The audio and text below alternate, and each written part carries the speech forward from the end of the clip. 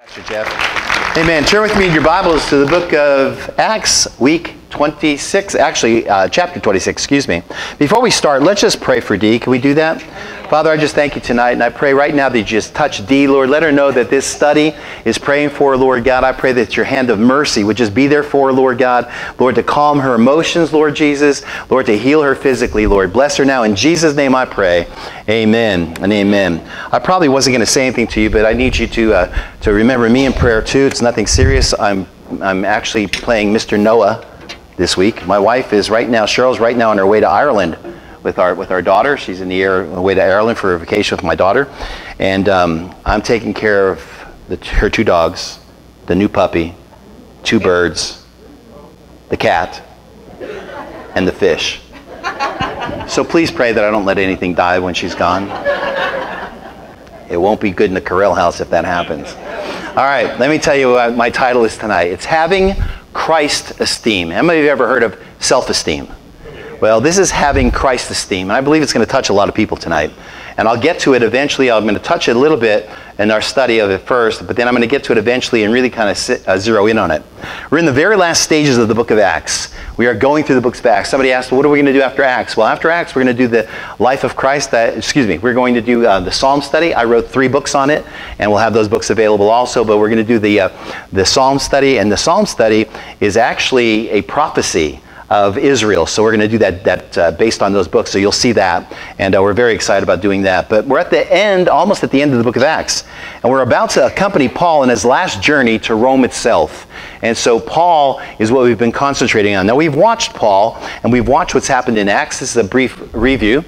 Acts 1-6 is the church at Jerusalem. Chapter 7, Stephen's speech and martyrdom. Chapter 8, persecution dispersed of the church.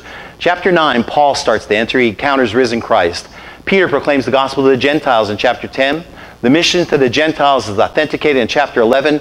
And then basically you're going to start seeing all Paul at this part.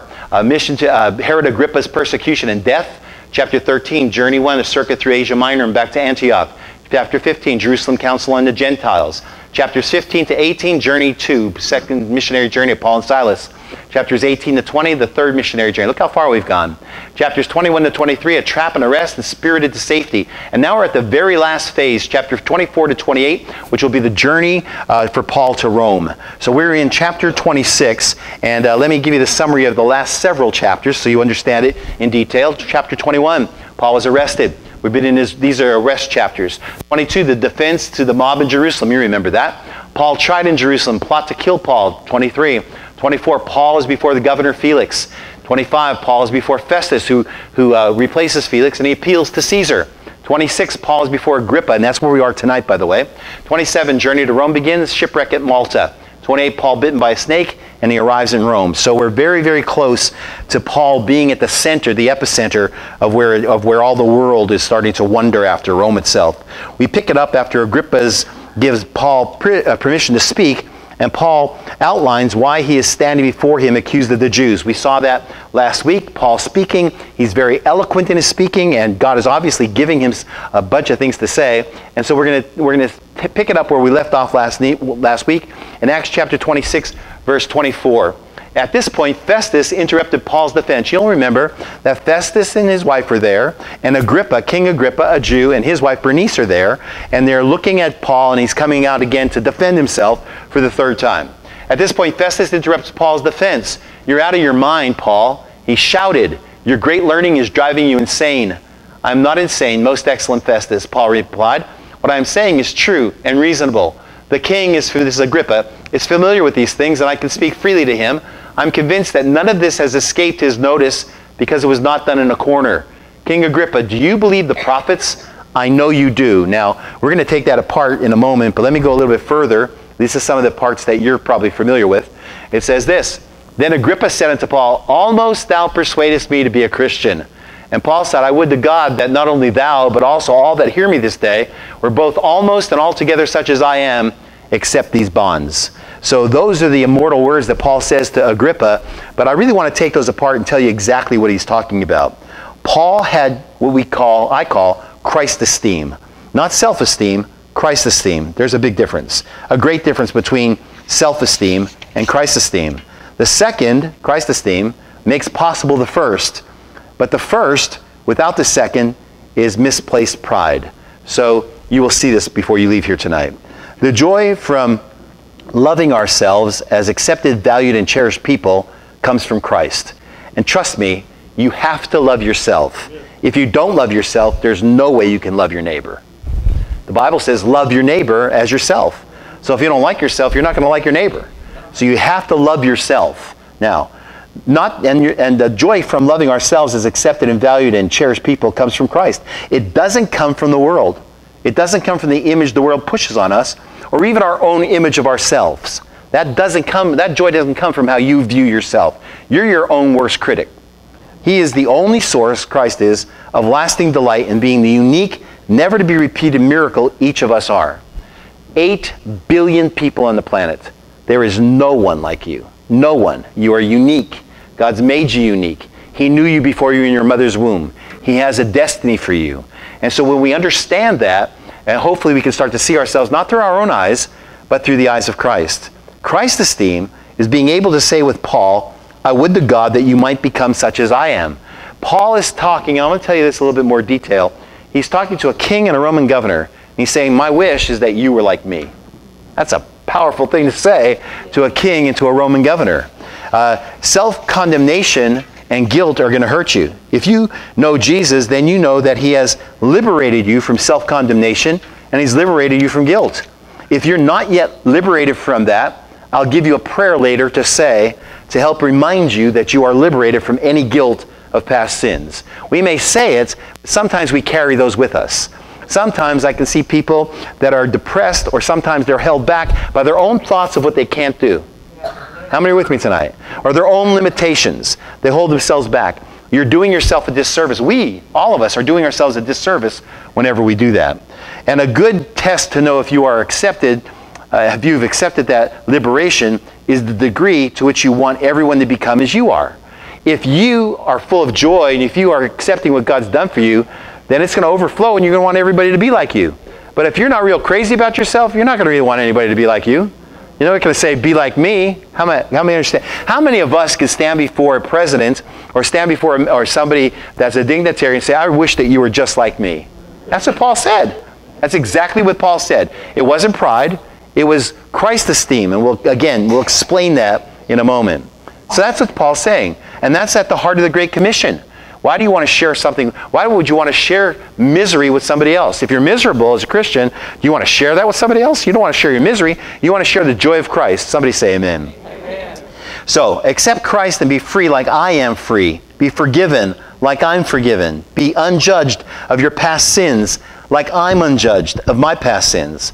The person who is excited about the new person God has made them will be passionate to see that change happen in others, and will consequently be a great witness of the gospel of truth.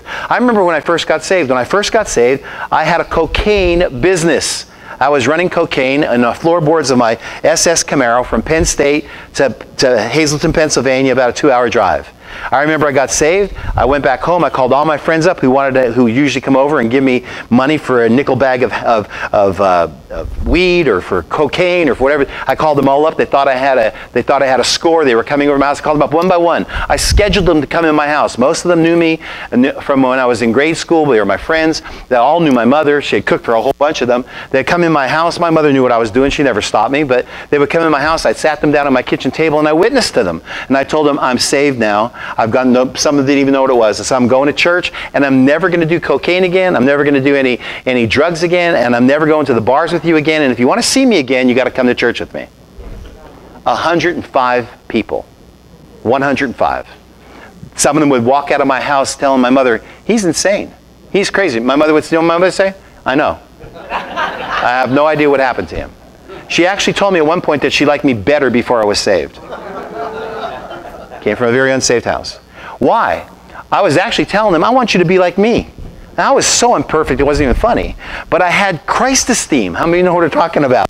Something happened to me, and I want to share it with others. This is the whole idea of the Great Commission. You're excited about what God gave to you. Maybe we need that back in the church, don't you think? We need people to get excited what God's done so that we can share that excitement. The person who's excited about the new person God has made them, let me repeat it, will be passionate to see that change happen in others. And so was I. By the way, two of those men gave their hearts to the Lord in my kitchen, and they're both pastors today. Two of them. So I want you to understand. Two. So many Christians are down on themselves. They never have accepted themselves, so they find it hard to accept others. Look, the more joy you have in what Jesus has done in your life, the more you'll draw people that want that same joy. The world doesn't want to hear about your problems. Do you ever hear somebody comes up to you that, there's some people, and don't feel bad if you have to share something with me, because it's okay. I'm a pastor. I have big shoulders. But do you ever be around people that all they want to do is tell you how bad they have it? But that's all they want to do. They want to tell you how bad they have it. And sometimes there's people, they can't wait until they're done so they can tell them back how bad they have it. It's like they haven't heard anything they said. They just want to get them finished so they can tell them how bad they have it. You know what I'm talking about. It's actually the theme of the book that Paul would write to the Philippian believers about joy and rejoicing. Rejoicing is a form of joy. Philippians is all about it. The joy of knowing Christ and making him known. That's what all Philippians is about. You can see it from one side to the other. Here's a key word in it. The key word in Philippians is rejoicing. If you're feeling down, read Philippians. Study Philippians. Rejoicing, it's a part of joy. Key verse, Philippians 4:4. I'll show it to you in a moment. Key phrase, the joy of the Christian unity should be preserved. Paul says you should keep this joy among you. This is what gathers people together. People in the world don't have joy. They may have happiness. They may buy a trip to the Bahamas. That may give them a little happiness. They may get a new house. That's a little happiness. But that's not real joy. Joy is not situational. Joy isn't the fact that something... I could have joy when they told me that I had stage 4 cancer. I wasn't happy about it, but I had joy because I still knew Christ was there. And if I lived, I was his. If I died, I was his. So you can have joy beyond your circumstances. Most people in America in the world don't have joy. You can only have joy through Jesus Christ. And it all goes back to our Christ esteem. What we feel about ourselves in Jesus. Not about the size of your bank account. Not about the size dress you wear, ladies. Or how big your nose is. Or how short or tall you are. Or how much you weigh. Or how many degrees you have or you don't have. All that has been fed to us by a self-esteem conscious world. Self-esteem. They want you to look a certain way. They want you to act a certain way. They want you to buy a certain product. That's all manipulated on us to get us to try to get into an image. God does not care about that image. I want you to know that. God doesn't care if you're 5 pounds overweight. Now, you may want to take care of your body, I understand that. But trust me, he doesn't care if you're 5 pounds overweight. He doesn't care if you think your nose is big. He doesn't care. God cares about your Christ esteem. How many are with me today? Our real joy comes from what and how Jesus views us. Paul was probably a bald, bowed over, almost blind, older man at the time. So imagine him standing in front of this king. He has an amazing Christ esteem. So much so that he can tell Agrippa, who, by the way, we read it to you last week, he was well adorned. He came in with an entourage. He probably has gold rings all over his fingers. He probably has a gold necklace on. He probably has a gold staff. He comes in, he's well polished. He understands the procedures of court. He's standing in front of Agrippa, and he's standing in front of the Roman governor Festus, who's been personally appointed by a Caesar. This man knows people. This man's high up. He understands the hierarchy. And he says to both of them, I wish you were just like me. I love it. You've got to love that. What's motivating this guy? What's pushing this guy to say this? Paul's delight in Jesus filled him with confident courage and enthusiasm. Apparently, he became so excited and passionate about the gospel, he was proclaiming that both Agrippa and Festus were forced to respond. I'll read it to you again. The issue of his guilt became secondary, as both were drawn into the magnetism of Paul's words and the force with which he spoke them. Paul's telling them something, and they both start to say something. They feel compelled to have to say something. Look, Luke tells us Festus had to raise his voice to get to Paul. Before I get there, let me show you the Philippian verses. So if there's any encouragement in Christ, any comfort from love, any participation in the Spirit, any affection and sympathy, complete my joy by being of the same mind, having the same love, being in full accord of one another. Complete God's joy, his joy. Listen, it says this in 4:4. Rejoice in the Lord always. I will say it again, rejoice. That word rejoice is a word formed around the word joy. Have joy in the Lord always. Make sure your joy is always full. Now, are there things in the world that'll pull your joy away or try to? Absolutely. The enemy knows that your joy is one of the most important things in your life. The joy in Christ will give you your Christ esteem. If you don't have Christ esteem, you're going to go right down the tubes on the situations of life. How many are still with me tonight? So, we see that they have to raise their voice. In Acts 26:24, while Paul was saying this in his defense, Festus said in a loud voice, he's screaming at Paul, Paul, you're out of your mind. Your great learning is driving you mad. You're insane, Paul. He has to yell at Paul to get over Paul. How many of you know that Paul is probably more anointed than you could possibly imagine at this point? Paul's bouncing off the walls at this point, and they think he's mad. So he suggested Paul was mental. The governor was obviously stirred up by the apostle, but Paul wasn't mad. He wasn't mad. Not crazy, I'm just convinced. That's what he was. Now listen, Festus' accusations then gave Paul the opportunity to draw the net around King Agrippa. You'll find out that Paul doesn't answer Festus him being mad. He ignores it, and he starts to concentrate on King Agrippa. It's extremely smart move.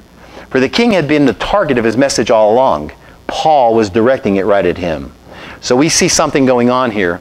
Festus, the Roman governor, didn't have the knowledge about these things that Agrippa did. He didn't know anything about Christianity.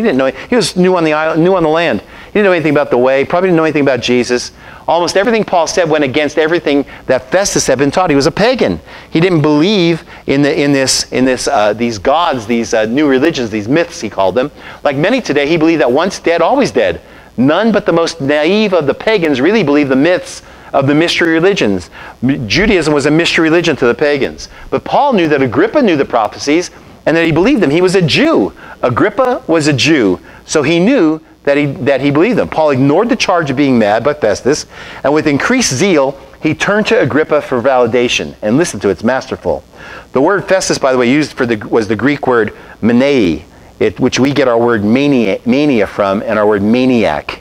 So Festus was saying, Paul, you're manic. You're a maniac. But Festus had made the wrong diagnosis. Paul's enthusiasm and zeal wasn't a manic high. It was an anointed zeal and a joy. I remember preaching one time at my church, cathedral. And how many of you have ever heard me preach? How many have never heard me preach? How many never heard me preach? My preaching is totally different than my teaching. In my preaching, I foam. If I'm wearing a tie, my kids would say this. They'd say, Dad, if they weren't at service, which was very rare, they'd look at my tie after the service and they'd say, wow, that must have been a good message today. I say, how could you tell?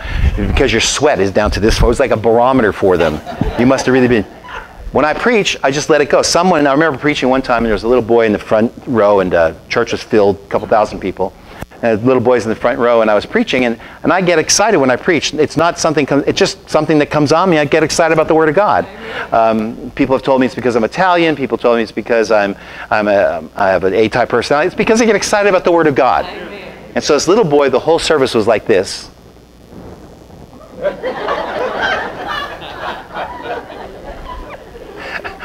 I went down to him after the service, and I said, he was a visitor with his mom. His mom loved the service.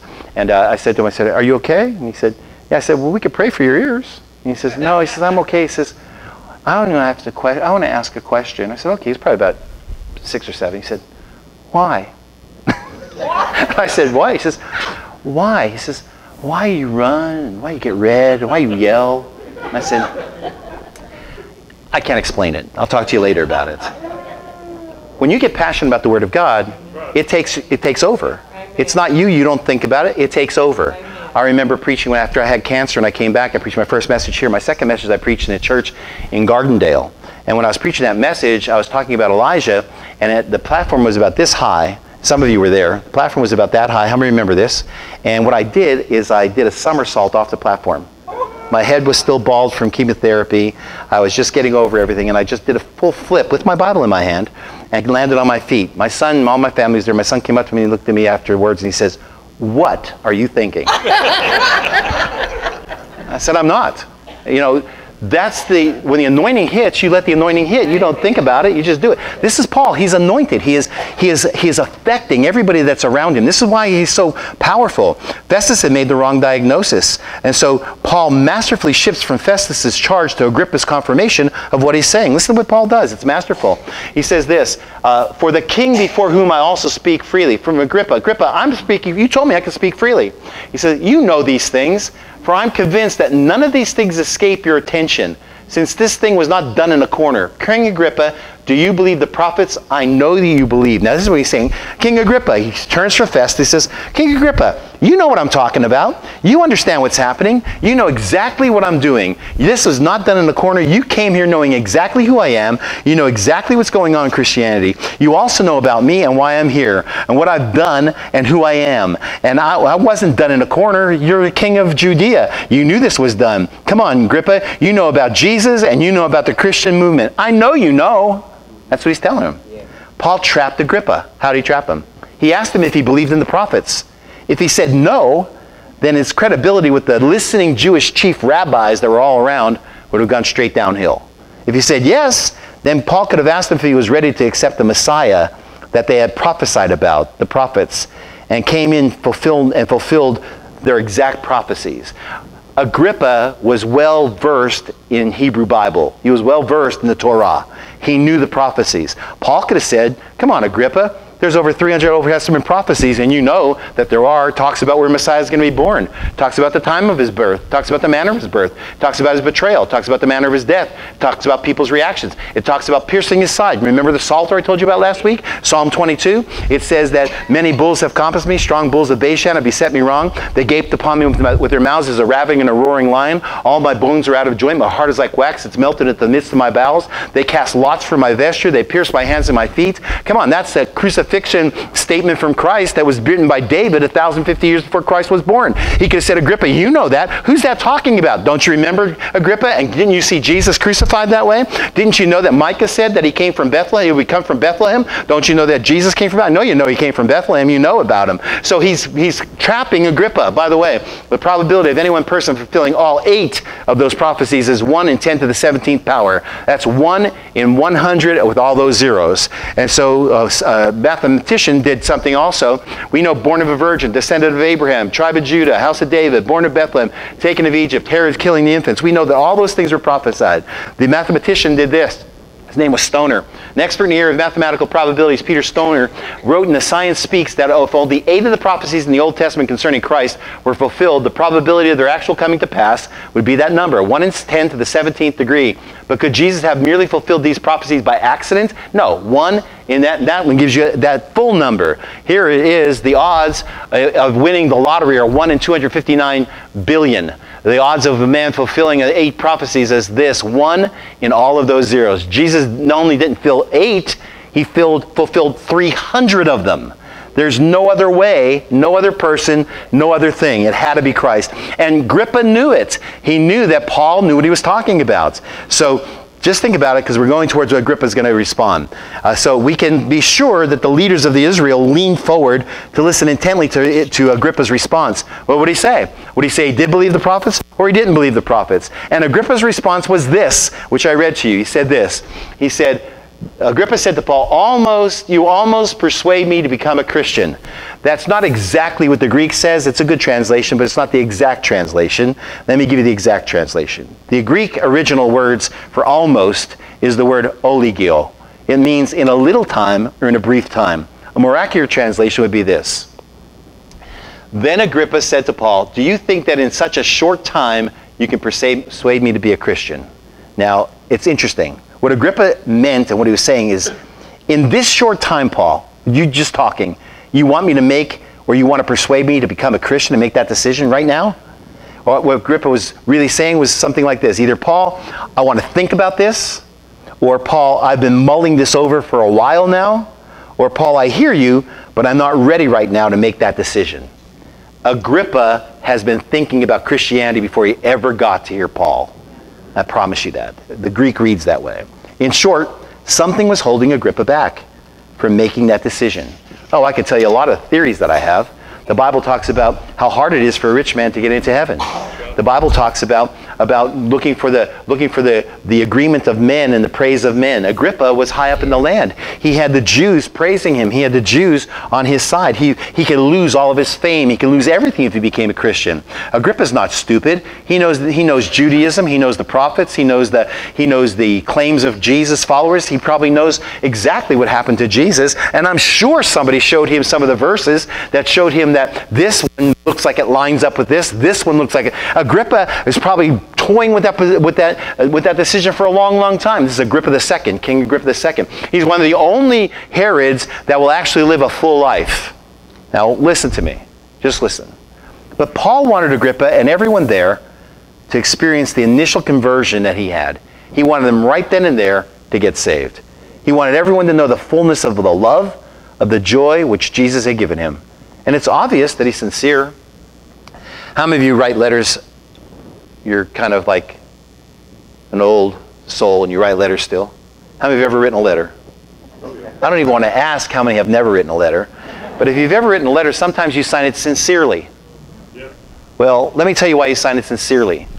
It comes from two Latin words, sine cera. It means without wax. It seems that when somebody was going to make a sculpture in Italy, sometimes they'd crack the marble, or sometimes a piece would be taken out. So they would take wax and they would fill it in. So for the ones that were perfect, they would pass them off as perfect.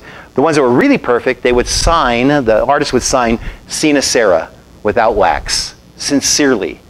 Paul is sincere. It's without anything added. It's his pure love for God. He's sincerely telling what's happening.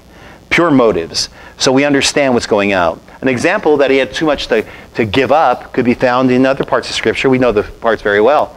An example was found in a wealthy young ruler mentioned in Luke 18:18-23. The love of his wealth kept him from obeying Jesus. Another example is mentioned in John 12. Yet at the same time, many even among the leaders believed in Christ. But because of the Pharisees, they would not confess their faith, for they feared they would be put out of the synagogue. For they loved praise from men more than praise from God. That's Agrippa's problem. He loves praise from men more than God. I think he was ready to become a Christian. And I think the problem was that he loved the praise of men more. Agrippa wasn't ready for such a message. Acts goes on in chapter 26 and tells us this. It says, the king arose. By the way, once he rises, the trial's over. And with him, the governor and Bernice and those sitting with them. So they all rise up. They left the room. And while talking with one another, they said, this man is not doing anything that deserves death or imprisonment. This is the first time that someone says, let's let him go. He's not guilty of a thing. Agrippa's making the statement. And Agrippa said to Festus, this man could have been set free. He said, I would have set him free if he had not appealed to Caesar. This was Paul's way, directed by Jesus, of getting a free ride to Rome. Remember, Jesus had told him in the last chapter that he's going to bring him to Rome. So when he stands up, it's indicated that the trial's over. Paul had infiltrated Agrippa's mind. Agrippa's going to set him free. No one has set him free for 2 years right now. Agrippa's going to set him free. His evaluation as a Jewish king was that Paul was not worthy of death, and he would have released him if he hadn't appealed to Caesar. Just think about that. I wonder what would have happened to Paul if that would happen. It wasn't God's will. The king and the governor have been moved by Paul, obviously. The Jews have been silenced once and for all. And the Lord's appointment for Paul to step foot in the heart of Satan's kingdom, Rome, was about to happen. Paul's life will shift again, yet again, as the Lord will use this bold witness, even in the house of Caesar, as you will see later in our study. For the past several chapters of Paul's arrest, we've watched Luke pen and use his favorite method of telling a story about the events in Paul's life. He tells a story. Luke paints a picture. He paints a vivid picture of Paul's courage. All around the unifying theme of the resurrection. From all of his rest, you'll see the word resurrection everywhere. It's all around the resurrection. And what it means to believe in the victorious Christ. And how that can transform anyone's life. That's Paul's message. It's our message. He talks to a Saul becomes a Paul. He speaks to a centurion. He speaks to a mob of Jews. He speaks to the Sanhedrin. He speaks to Roman governors, 2 of them, to a Jewish king, to everybody that's listening in that forum that's there. If they accept him, he says, they'll be strong and bold, and they'll be faithful followers of Christ. If they just accept Christ, they'll have what he has. That was his message. But what strikes me the most as I return to it tonight is this Christ esteem that Paul has. It's powerful. We need to examine it in the last moments tonight. And how we all need to see ourselves not with self-esteem, but with Christ esteem. So let me ask you, How do you view yourself? If I were to ask you, what do you think about yourself? What would come out of your mouth? Would you say, I'm full of flaws? I'm unworthy? I'm lacking in talent? I'm unsure of myself? I'm less than adequate? I know people would say that because they say, oh, I wish I had his talents. I wish I could play the guitar like he plays the guitar. I wish I could sing like she sings. Why do we do that? Why do we do that? Listen, do you have a low self-esteem? There are signs to indicate if you do, by the way. If you're suffering from a low self-esteem, you can't make a decision. You have a need to be perfect. You feel shame at times. You see criticism many times. You have negative thoughts. You worry a lot. And you have irrationally afraid of new situations. There's other things to identify the signs of low self-esteem. Poor risk taker, afraid of competitions or challenges. You're sarcastic, non-assertive. You lack initiative, and you're pessimistic. That's a low self-esteem. And as I'm saying that, it's very quiet in here. Because to some degree or another, almost all of us suffer from a low self-esteem. We've seen people succeed around us. We've seen siblings do better than we've done. We've seen people do better in careers. And our self-esteem goes down more and more every time we see the success of someone else, even though we may be happy for them. So as Christians, you can override your low self-esteem if, and only if, you have Christ esteem. Here it is. Seeing ourselves not through other people's eyes, or even through your own eyes, but seeing ourselves as Jesus sees us. Self-esteem versus Christ esteem. When you base your value and worth off of what others think of you, that's self-esteem. But when you derive your value and worth from Jesus, that's Christ esteem. He's the rock, so your emotional state will be steady. But if you base it off the world, it will be unstable. If you think of how much you failed Christ, you're looking at your own self-esteem. You're not seeing how he sees you. If you can only see how Christ sees you. My self-esteem is secure when it's based on the opinion of Christ, not the opinion of others. Do you know how many people agree with me? A whole bunch. Do you know how many people don't agree with me? Quite a few. You know how many people say nasty things to me when I teach on all I'm trying to do is get people to a next step in their life and help them. And you know how many people will take umbrage with that and go against me? Well, do you think that hurts me? Well, I could, but I know I'm doing it for God. I know how many people went against Paul. There's a difference between self-esteem and Christ esteem. How many are getting this tonight? You must grasp it. And you must grasp this. You have to accept yourself. Now, I'm not saying accept yourself in sins that you're doing. I'm not saying that. You've been forgiven of your sins. Some people can't get over the sins they've been forgiven of. You've been forgiven. How many times will God forgive you of a sin? It's unlimited. That doesn't mean you go and sin, so grace abounds, God forbid, Paul says. But you don't keep beating yourself up.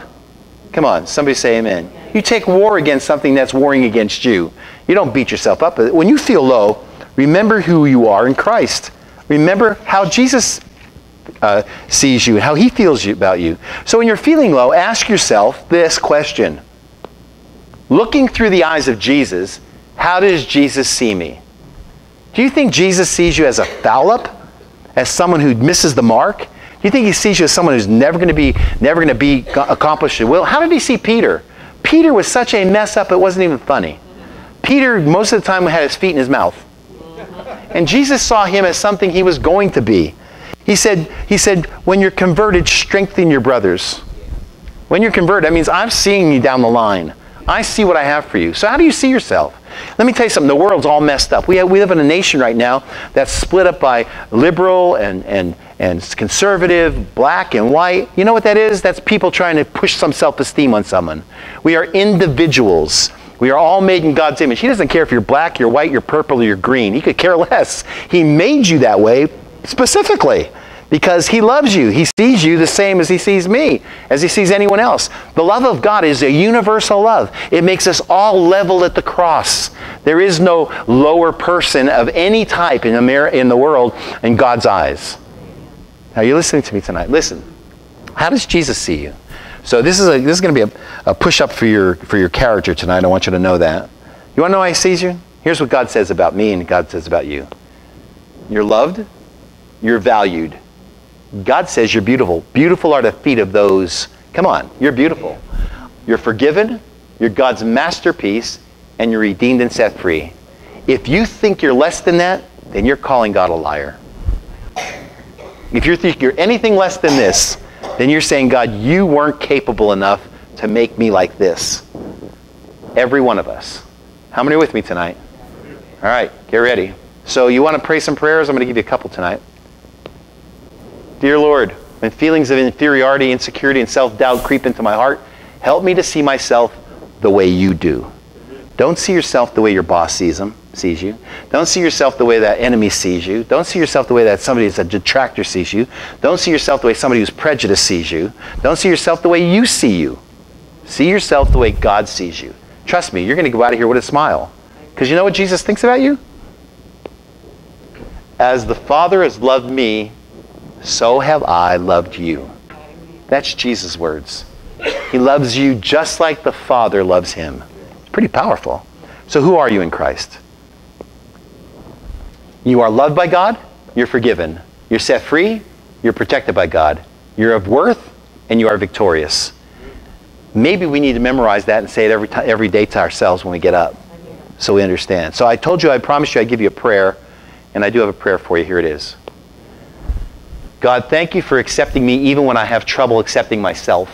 Help me to acknowledge the good qualities you've given me and to keep my flaws in perspective as I find my confidence in you. You know what we need today? We need confidence. We need the joy of the Lord. We need the passion back. We need to stop believing everything that's negative about ourselves. We need to stop believing all the negative things that the enemy throws at us. We need to stop believing it whether it comes out of our mouth or our minds or somebody else's mouth or mind.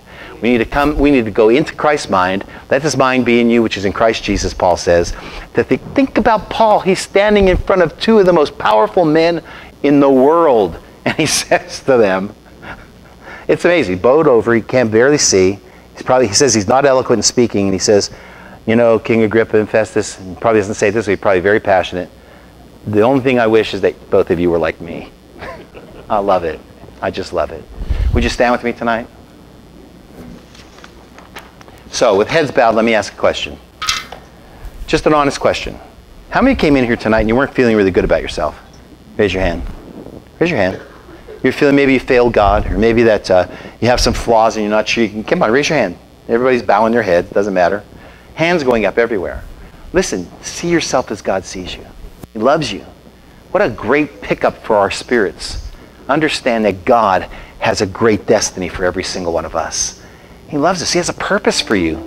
You know, when I was going in high school and when I was in grade school, I was the biggest goof off in the school. I got away with it because I didn't have to study. I had a memory that I can read something and I don't have to study. Well, that was good and bad because it put me far ahead of the classmates that I had. So when they had to do all their homework, I was done with mine in no time, and I started to goof off. So I was the clown of the class. You know what all my teachers told me? Almost every one of them. You're never going to amount to anything. You know what? I never believed it. I never believed it. For somehow down the line, I just knew that, I didn't know how, I never believed that I wasn't going to amount to anything. In my graduating class, I graduated with 975 kids. Joe Madden, the owner, the manager of the Cubs, was one of my best friends. We both played baseball together. He was really not that good. I did drugs, he did baseball. We went separate ways. I remember seeing Joe Madden at one of our reunions, and he came and he said, Mark, he said, I heard what's happened in your life. He knew us, pastor. They actually asked me to pray at the reunion. And he said, what happened? And I said, what do you mean? He said, well, I always knew you had potential. I said, Joe, it's not potential. It's Jesus. And I remember telling him, there's nothing in my life that I can say is worth anything other than Christ. And he looked at me, and I could tell he knew I had something that he didn't have. I could tell it. Let me tell you something. You have something the world doesn't have. So tonight, I'm going to pray that you understand yourself in God's eyes. Father, I thank you tonight. I pray, Lord God, that every single one of us would look at ourselves through the eyes of Christ.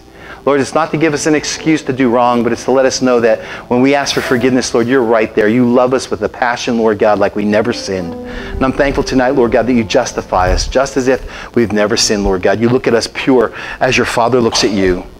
I pray tonight that our Christ esteem is elevated this week, this month, Lord God, the rest of our lives, and Lord, that we wouldn't bow down to self-esteem only, but self-esteem would follow under Christ's esteem. Bless those who have raised their hands tonight. Thank you, Lord God, for being such a great God to us. In Jesus' name, amen. Amen. God bless you.